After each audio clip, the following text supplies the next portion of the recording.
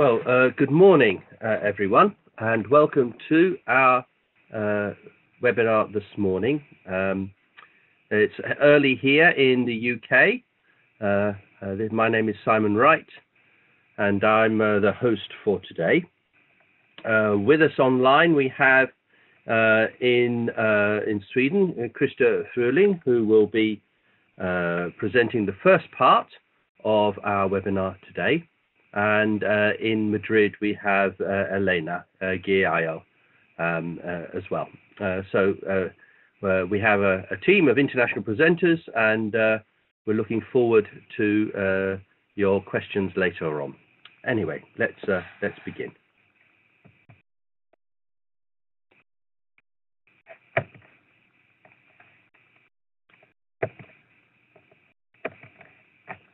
So I will do the introduction to the company and the suite.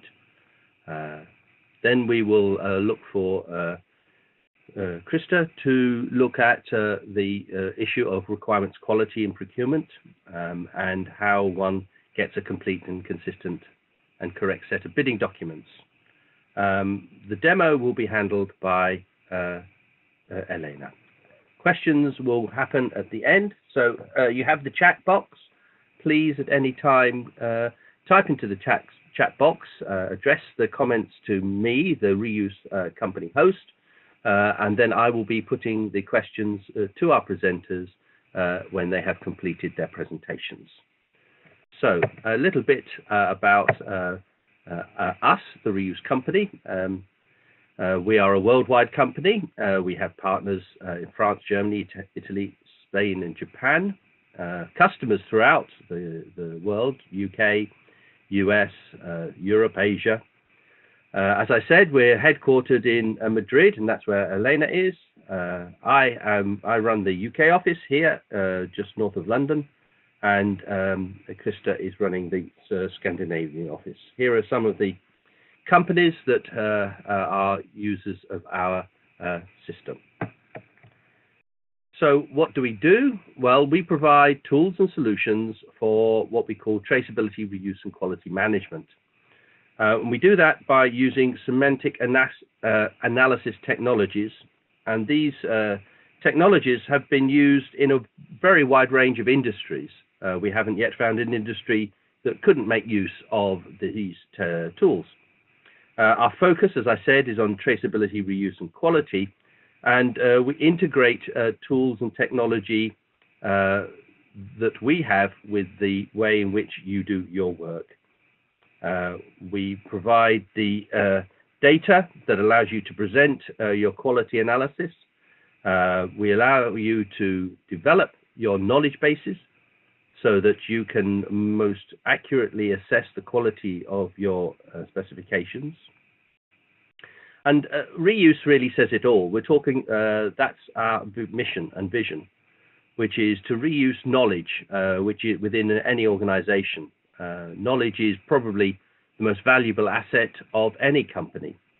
And we can offer processes, methods, tools, and services to help you build your research.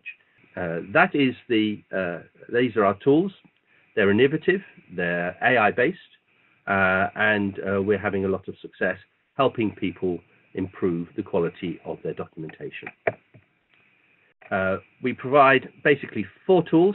The first one we call Verification Studio. We used to call it the Procurement Quality Suite, but this is verifying requirements. This is the tool that actually measures the quality of the specification. That assumes, of course, that we have a specification. And if we don't have a specification, we offer the tools that allow you to actually author the specifications, the requirements authoring tool. And of course, both of those work off a knowledge base. And so we have a knowledge manager that allows you to populate the existing knowledge base with your domain-specific terms, document patterns, etc. So that's the 3 tools needed to develop specifications. Of course, then the items within the specifications need to be traced, typically requirements to tests, but also there are many other trace links that need to be made. And our latest tool, the Traceability Studio, allows us to do that for you. So those are the tools that are the basis of what we're going to be talking about today. And so I will take this opportunity to pass back to Krista. Excuse the sort of slight glitches, etc., in the presentation, because we're running over 3 sites. Hopefully, it'll be as smooth as possible. Krista. Okay, thank you, Simon. I would just like to briefly introduce myself. My name is Christer Fröling. I'm running, as Simon said, from the TRC Stockholm office, and I've been doing system development, system engineering, and procurement for basically all my life. And myself and my colleague Elena will describe and demonstrate what we call the Procurement Quality Suite, or PQS. But really, let's start from the beginning. When it comes to public procurement, the value of products, or the products like work products, goods, services that public bodies are doing across the European Union, for in this case, accounts for over 14% of the total GDP. So it's a tremendous and massive amount of money floating around out there, and this is the amount is so big, so it's rather hard to get a grasp on. So when we saw how many organizations are doing their procurement, we realized that using, as Simon said, artificial intelligence, our tools, and a knowledge base will absolutely enable organizations to be much more effective than they are today. So there are many laws and regulations that covers and manage the public procurement, and this picture is publicly available, which shows how the EU members are following the governmental procurement agreement called the GPA, which is part of the World Trade Organization's regulations for governmental procurement. And really what we see when we see this picture is that most of us struggle. Okay, we basically struggles with different things, but one thing that strikes me is the top row there, which describes how well the organizations are specifying, or how they are managing the specifications, so that they, in this case, don't end up with just one bidder. And as you see, many of us can't really manage to know when we have specified enough. Of course, it's very good that we have laws and regulations, because we want to ensure transparency and competitiveness. That's what we would like to do. But over-specifying or specifying a solution is really a problem. And also something that we have realized that we struggle with, or the organizations struggle with, is to have a notion of how to evaluate, and how you evaluate different priorities and needs, so you don't just end up procuring against the price, or procuring against all the technical stuff, so that you have a good set of balance. So at the end of the day, that you end up with both technical fulfillment, but also the best value for money, which means to buy against a life cycle cost perspective, and that's not easy, as we will see. Some initial definitions that I would like to do is to differentiate between acquisition and procurement. There is a difference, so just so you are aware. Acquisition is quite straightforward. It's you have a purchaser, which is also often the user of the goods and service, and they have a need. So they turn to one supplier. Of course, they can negotiate with many suppliers, but many times they have a supplier that can supply the goods and service. So that's what happens. But when we are talking about procurement, the public procurement, which is the bottom row there, it's more complex. To the left, you have the user who has the need, and that need needs to be expressed so that the organization doing the acquisition really understands the need. So what they then do is that they transform that need following the rules, laws, and regulations, and publish a request for information, or request for quotation, or invitation to tender. It has many names, to a set of bidders out there, and they can be global, all over the world. So what needs to happen then is that the bidders, they are quoting, evaluating the request, they are answering back with a quote, and then the evaluation and negotiation and contracting take place. And after that, you can really say that you are doing an acquisition from one supplier. So it's a very complex motion going on here, and the purchaser is kind of a middleman here between the user and the bidder, and it creates tremendous conflicts of interest and problems altogether. So why do we need this Procurement Quality Suite, as we call it? We realized that we need to have a process in place where we could finding and agreeing on the semantics and the syntax, and have a common language throughout the acquisition from the user to the supplier, so that when we acquire goods, services, or work that from an external source through competitive bidding, we know that we can understand each other. And really what we see here is basically three different concepts. First of all, you must have the system perspective in place, otherwise you can't procure the right type of solution to your need from a technical perspective. So you need to be able to describe what you need. Then you have to have the business perspective, so that you get the best value for money, and that you also fulfill the constraints and the procurement laws, so you don't end up just having one bidder and one and things like that, or breaking the laws. But one important aspect, which perhaps is often forgotten, is that you need to have the asset perspective as well, which means that you need to look at the system or a product you are acquiring as an asset, because you don't want to buy something which breaks down after half a year and then to cost you tremendous amount of money. So you want to be able to look at aspects like availability, life cycle cost as well. So it's really a complex thing which has been set in motion when you're doing a procurement. But when we look at the requirements from the requirements perspective, because we are using requirements to do a procurement, that's the motion here, is that poor requirements are in high odds of failure. And this is a picture I often show when I talk about requirements and requirements quality. It's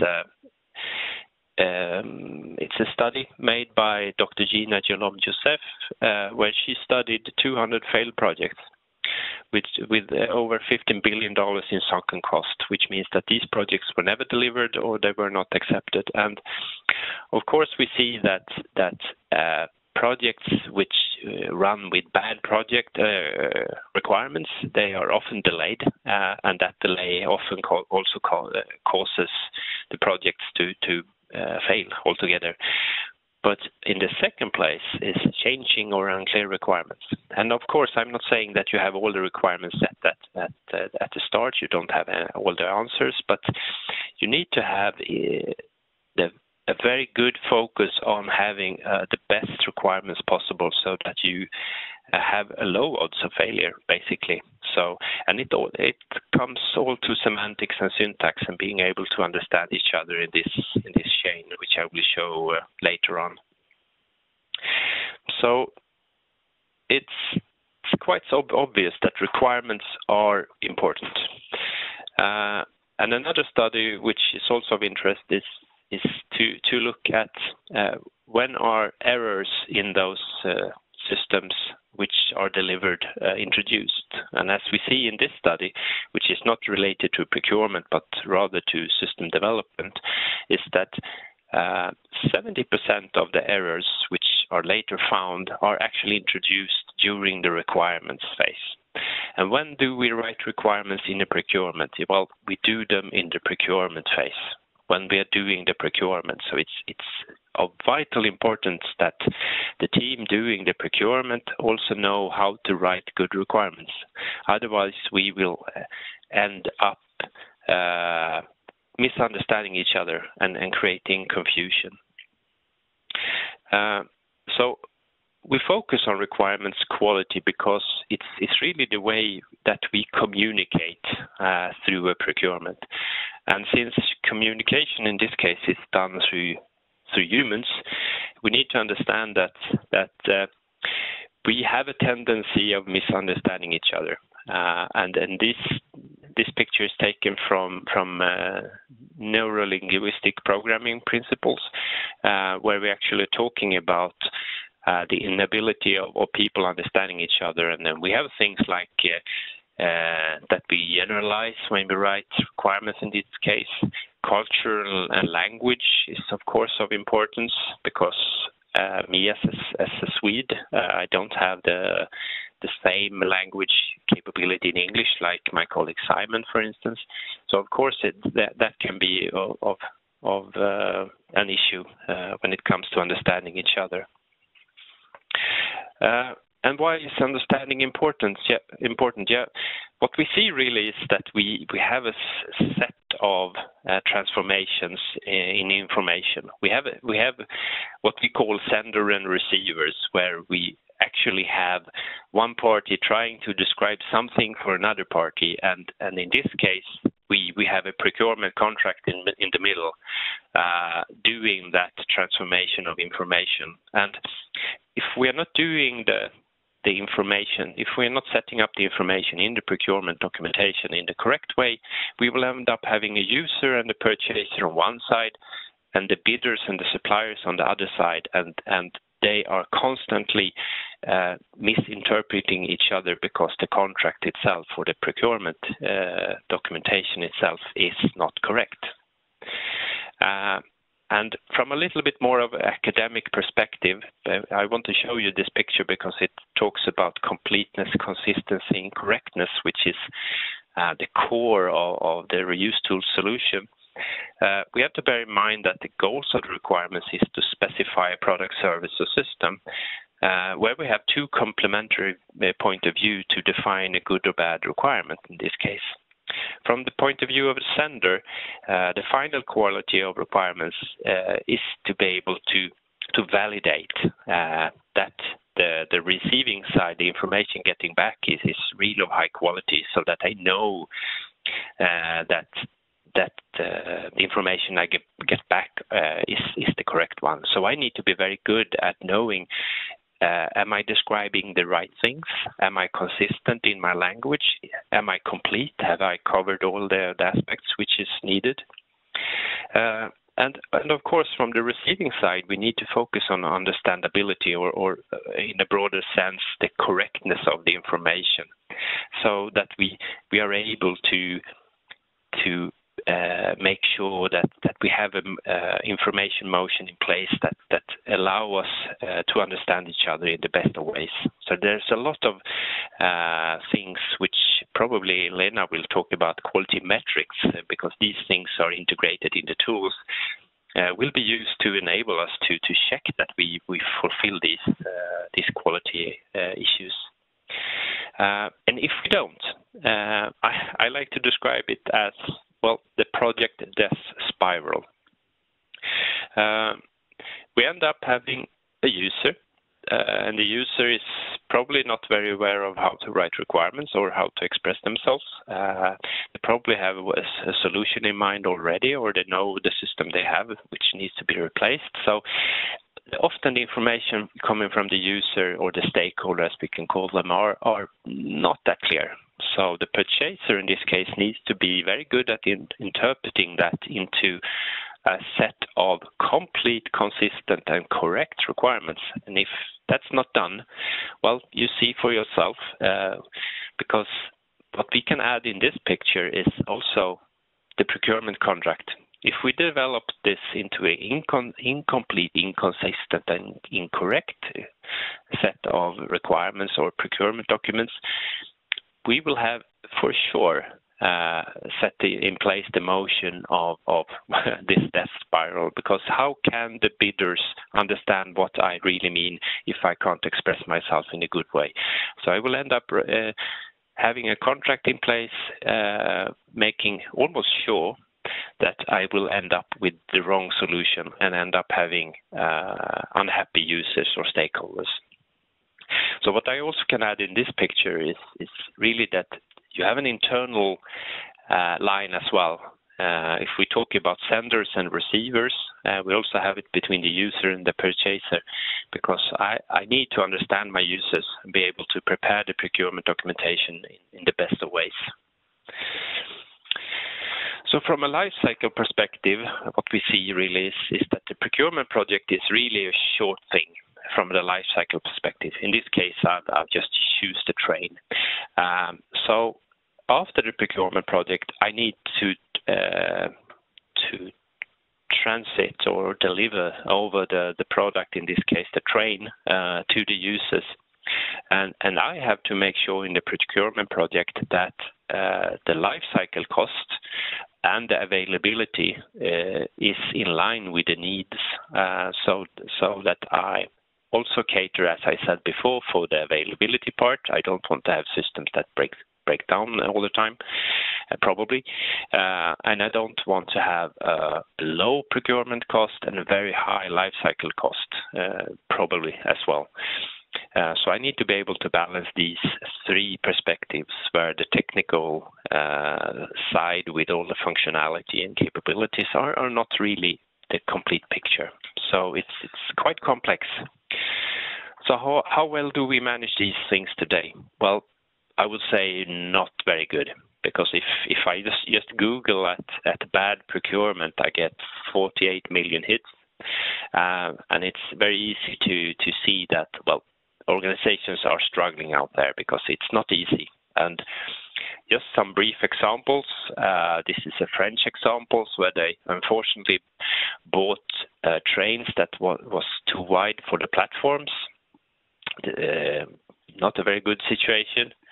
Another situation, sorry for this, but this is Swedish, but it's very recent, where actually the procurement agency that bought, in this case, a control system for a subway, they stated that they didn't receive the functionality they have claimed, and they want to get compensation, so they end up in court.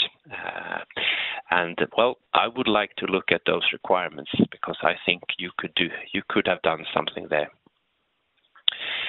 And the last thing is, well, also the military, of course, struggles. The military often have very complex systems, long life cycles, and this is a Canadian example. So there are many examples out there if you would like to look at those.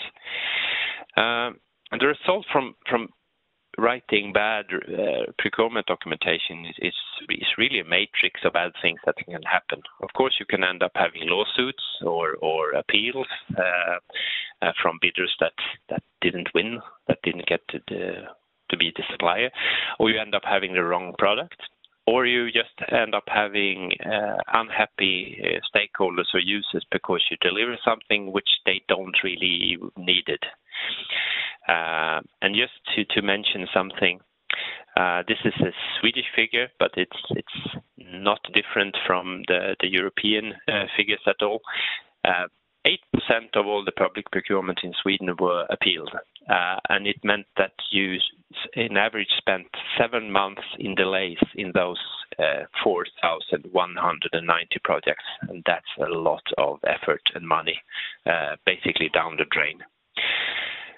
And I'm not going to explain this picture in great detail, but as we can see, it is a quite complex task to as the purchaser to manage the user perspective and be able to transform it to a supplier so that you end up having a procurement project which runs smoothly, so that you can hand over at the end of the day a system or a work product which is really accepted and of high use, with high availability, low life cycle cost to the user. And if we look at the people that are involved in developing the procurement documents, we will later take a look at some examples of the procurement documents. The roles which are typically involved are, as you see, many different ones. It's, of course, the engineers. They need to understand and describe the technical part, the technical requirements. They also need to understand the system is going to be integrated somewhere, like the train example here, where we have needed to understand that the train needs to fit the platforms. That's an interface issue. And also we have, of course, the purchaser describing all the commercial requirements and then setting up the schema which make it possible for you to do the purchase and then do the procurement project in the first place. And then you have probably a project manager that describes the need which needs to be handled in the procurement project, in the delivery part of it. And this is all surrounded by the framework, which is probably governed by the lawyer or perhaps the purchasing organization, making sure that you are doing a bidding process according to laws and regulations. So it's a complete set of information which need to be complete and consistent and correct. And when we look at correct, complete, and consistent when it comes to a set of tendering or bidding documents, it's probably a lot of documents.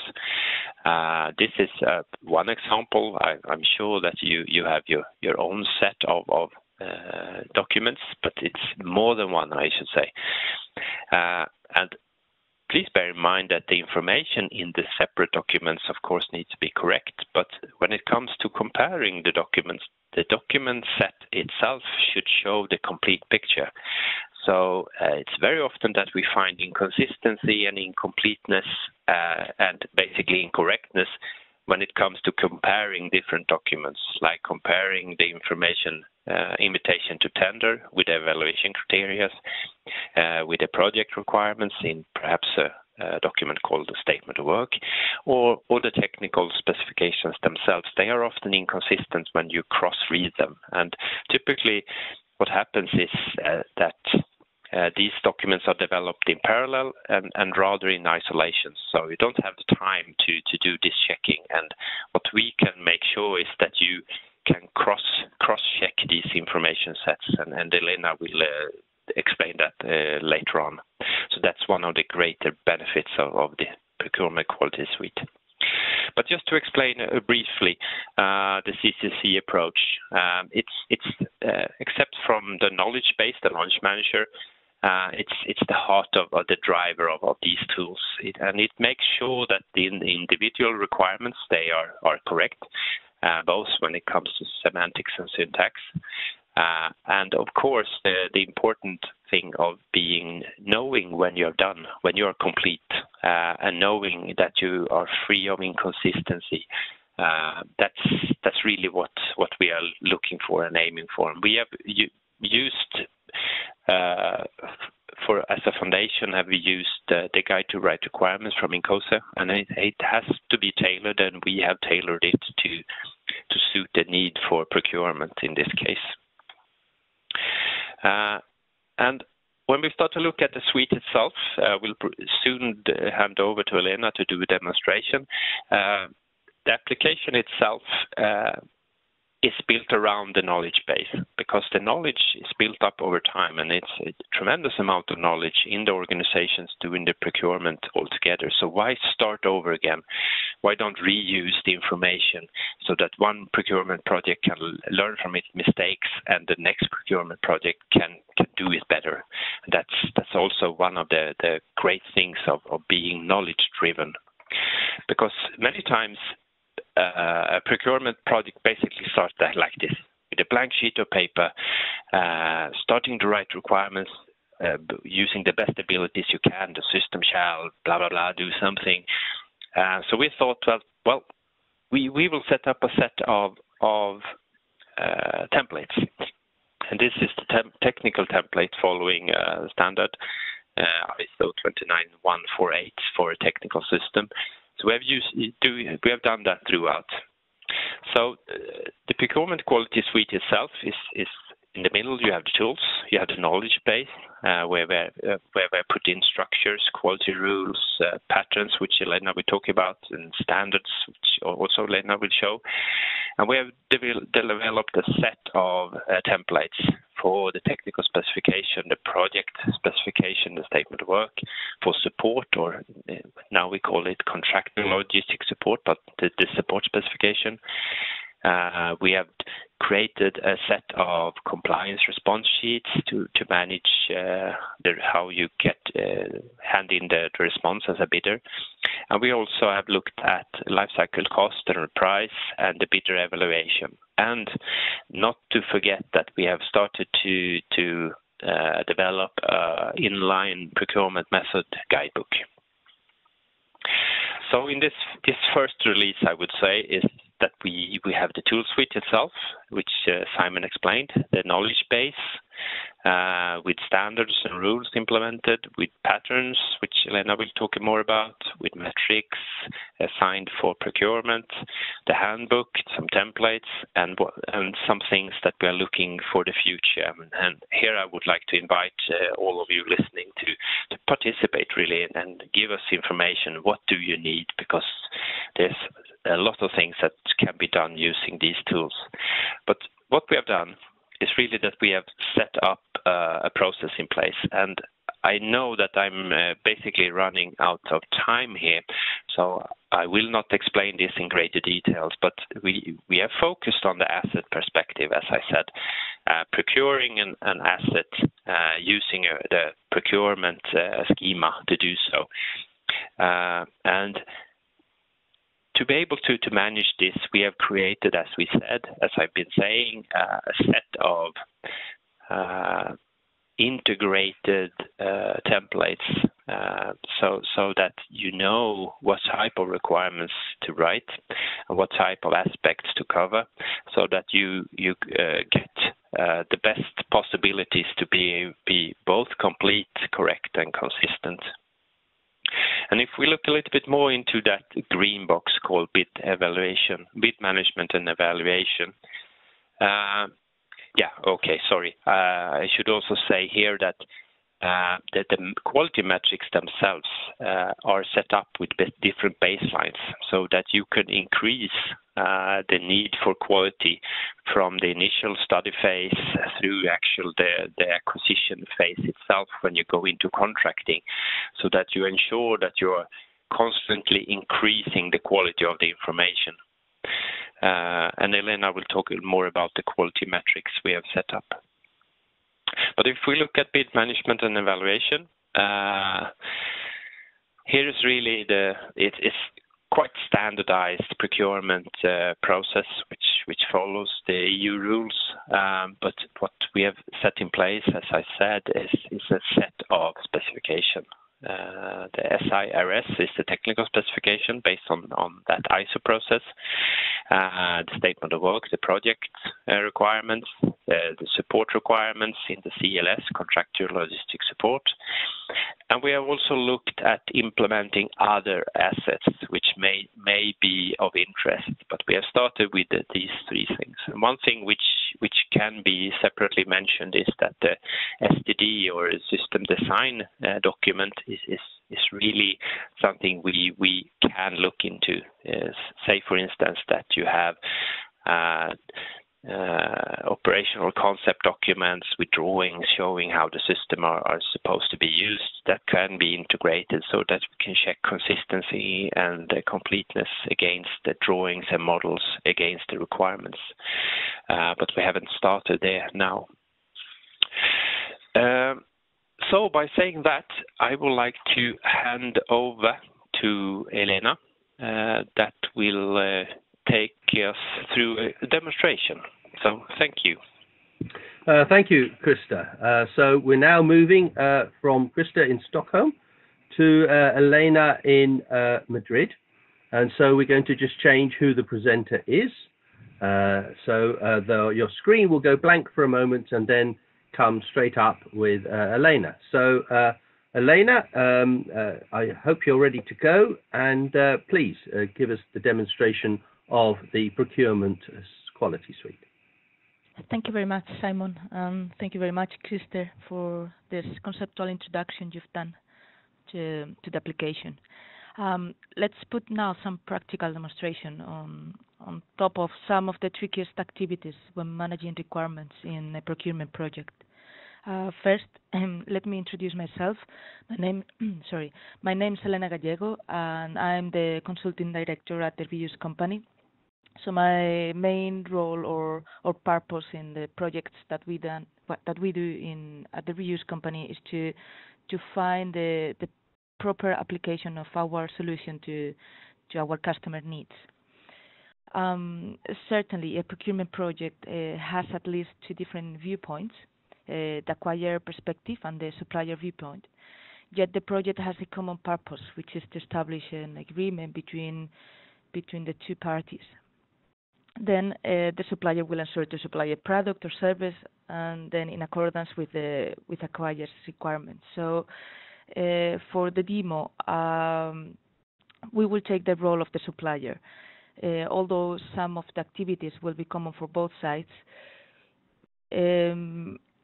we will demo an application or an activity for the 4 different tools that Simon has introduced before. So I want to go back to this, but at least I want you to remember that for managing a complex project such as this procurement project, it is needed to handle at least the 4 main pillars for the systems engineering processes or activities, as we could call these procurement projects within the agreement processes in this system engineering activities. So as I was saying before, for the demo, we will take the role of the supplier.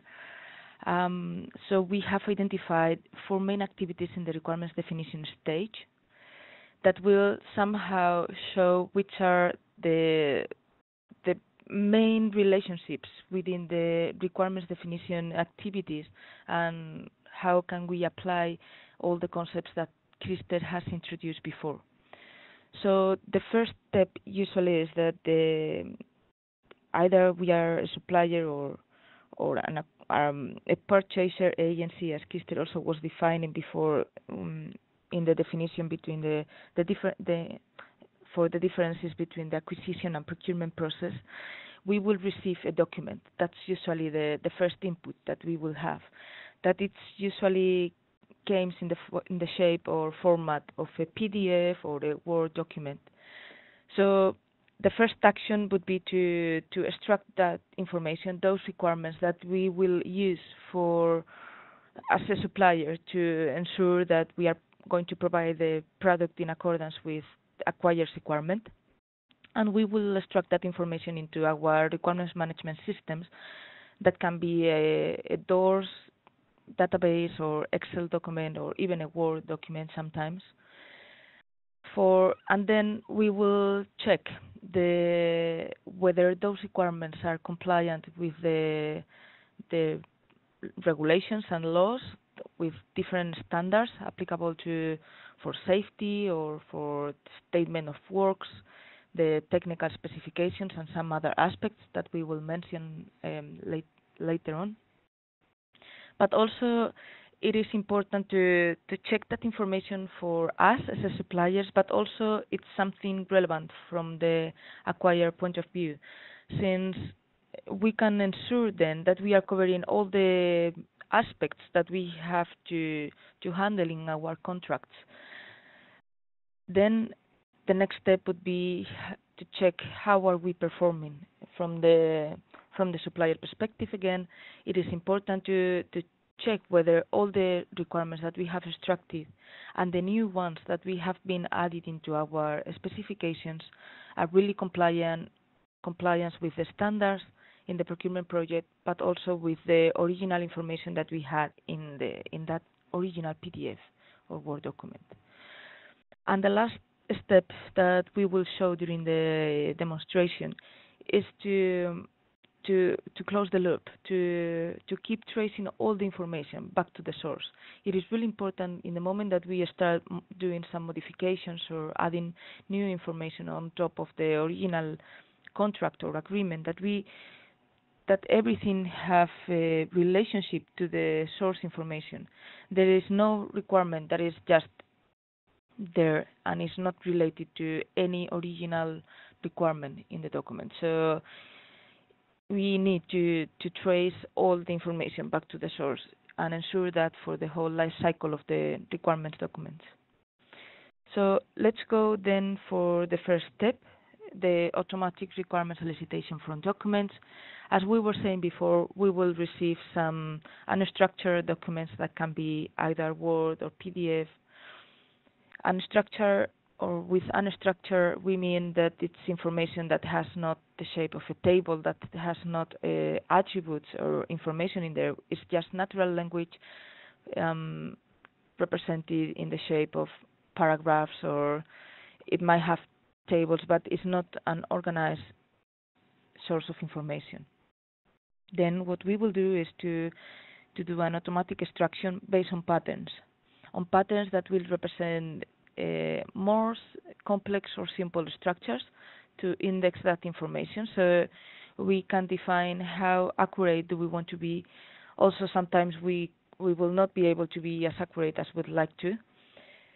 So we need to have the different levels of abstraction or complexity to extract that information and put that into our requirements documents or databases. So let's see a demo about that. In this case, what we are going to do is for a procurement project in the railway domain, we have the system requirement specification received by the acquirer, in this case by the purchaser agency, where they represent the basic set of requirements that they wanted to have, with a list of terms, definitions, and other elements that need to be handled and kept along the whole project.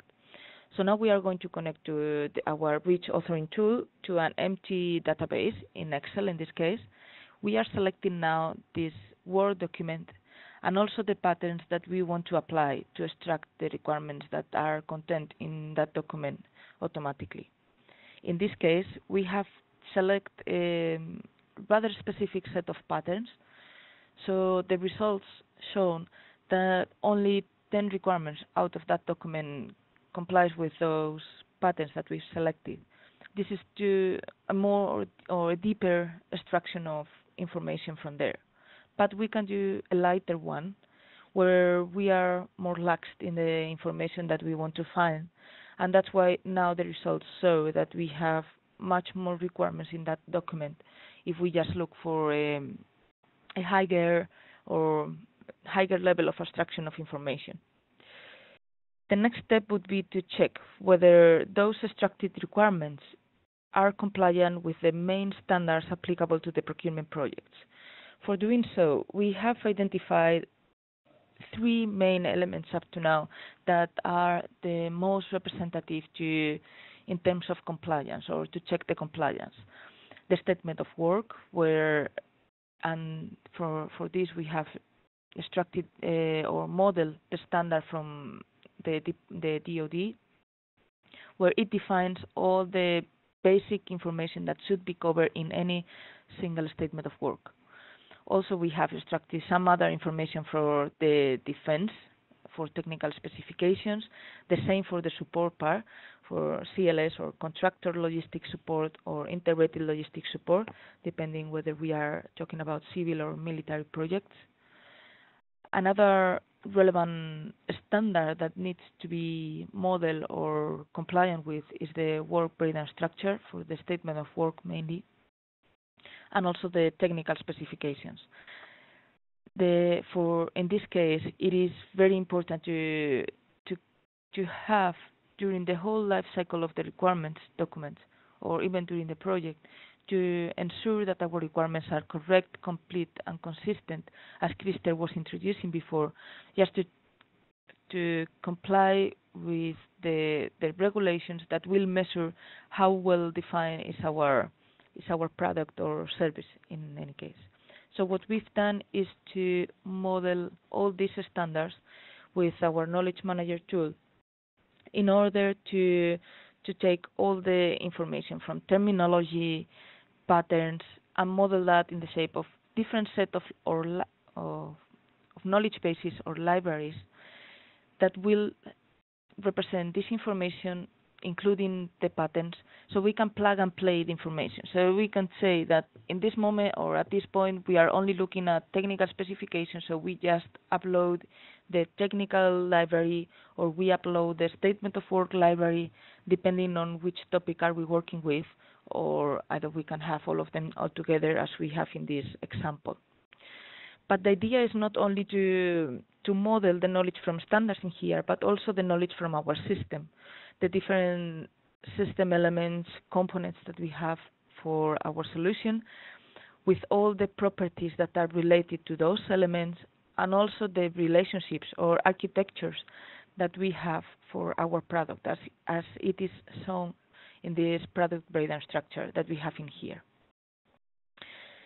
Then once we have both the knowledge from our system and the knowledge from our standards, modeling our ontology or knowledge base, it is the moment to check whether our requirements are compliant in terms of completeness and consistency to most of the standards, at least to those representing the documents themselves, like the statement of work or the support documents, and also the correctness, completeness, and consistency for the technical specifications. In this case, we have split it into two different areas because the technical specifications are more relevant to be analyzed from the correctness point of view rather than the other areas that we have. So the idea is to check then the performance of our specifications in terms of the quality metrics. For doing so, we have modeled a set of different metrics from the three different viewpoints: completeness, consistency, and correctness, and also from the supplier and the acquirer point of view.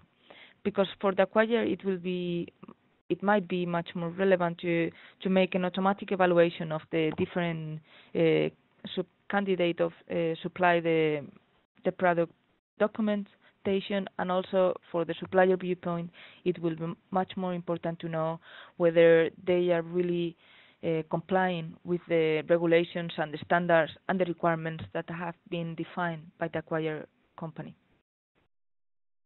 or organization. And then another important aspect is within that process of developing requirements, modifying them, and evolving the specifications in the end, it is important to know whether we have overly specified our specifications or not. This is very important then to make an overlapping analysis so we can check whether there are inconsistent information from the source documents to what we have right now in our requirements database. So let's check then how do we do that in our solution. In this case, we have the verification studio that is checking how the quality has been evolving since we started the project. In here, we have modified requirements. We have added new requirements. That's why we see that increase on the quality. It might be low quality or high quality. In the end, what we want to ensure is that we are, for each requirement that we have in our databases, we are fulfilling with the correctness rules, as we see here, the consistency and the completeness rules. And it's also important that for the consistency and completeness mainly, we don't only check the rules against the law and the regulation or standards, but also we will check consistency issues within the system as well. In the moment that we start developing the information, we need to check whether our system properties are consistent among the bunch of requirements that we have in our documents. Also, as we were saying before, it is very important to know at any point whether our requirements are overlapped or not with the original information. In this case, on the left-hand side, we have our extracted requirement from the original document, and we have another one that we have developed for our product, and we see that there is, even though they are written in completely different ways, they have 100% of similarity because they were talking about the same sort of property. But in that case, even though it was quite quick, they were talking for different measurement unit systems. One was in the metric system and international system. Then, to go to the last part of the presentation and also for the demonstration, we highlighted at the beginning that it's important to keep tracing all the information back to the source from the documents and the requirements database. That's why in here we have connected on the left-hand side, we have our original information or original set of documents, and in the right-hand side, we have the current specification or requirements document. What we've done now is to automatically suggest all the traces that should exist among the different requirements based on the product brain structure. For the example, we have decided that every system element or component that are related within the system architectures should be linked between each other because they represent some similarities. But what happened then if we decide to modify, or afterwards we modify any of the requirements that we have in our working specification? In this case, let's do just a very simple modification. Let's change the units and transform from watts to kilowatts.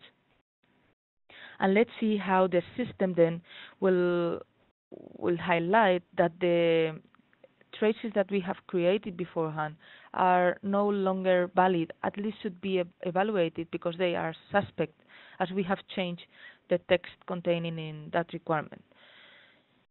It is very important at any point that for sure we need to trace the information, but we need to trace it wisely, and we need to bear in mind that in the moment that we make a modification in a requirement, we need to measure the impact that that modification has with the original sort of information. In the moment that we know the impact, we can decide to, okay, we accept this aspect and it is fine, there is no issue anymore, and we can proceed as we've been done before. This was the last part of the demonstration. With this, we close the loop. We have extracted the requirements. We have checked the compliance against the standards. We have measured the quality for the original set of requirements and also for the evolved requirements. And we have traced all that information back to the source at any point in the project. So this was everything that I wanted to show. I will now then hand over the control to Christer. So I think now. Thank you, Elena. Yes, we're passing it across to Christer. Christer will bring up his presentation very quickly. Thank you very much, Elena, for that presentation. I don't know about anybody else, but I found it very detailed, and I'm looking forward to receiving the link to the recorded webinar. We record all our webinars, and if you want to refresh or go back to your go back and review what was said and what was shown, then when you get the recording, you'll be able to do that. I'm looking forward to that because I need to go back through that I think we've all got to say now is our thank yous. Thank you for everyone who has logged in. Thank you for Krista. Thank you, Elena, for your presentations.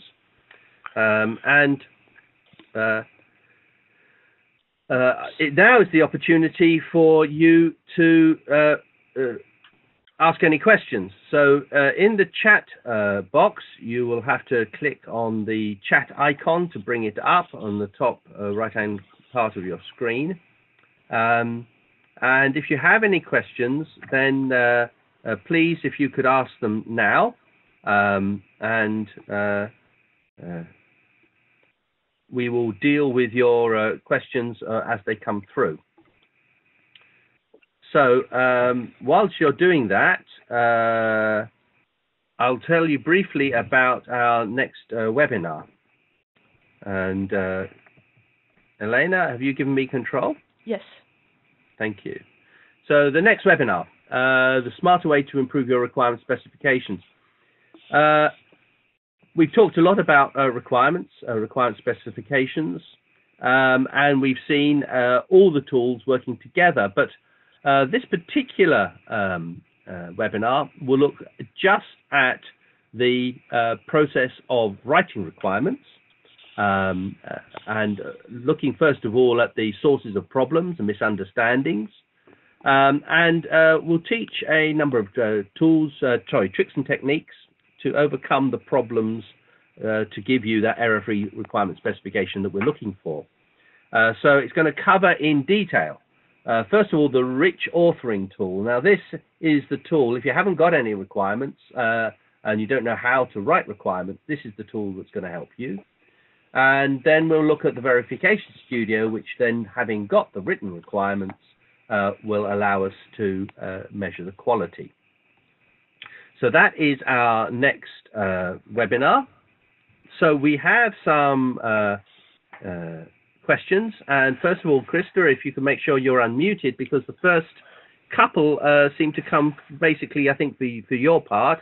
I apologize if I haven't allocated the questions to the right people. But anyway, the first question to you, Krista.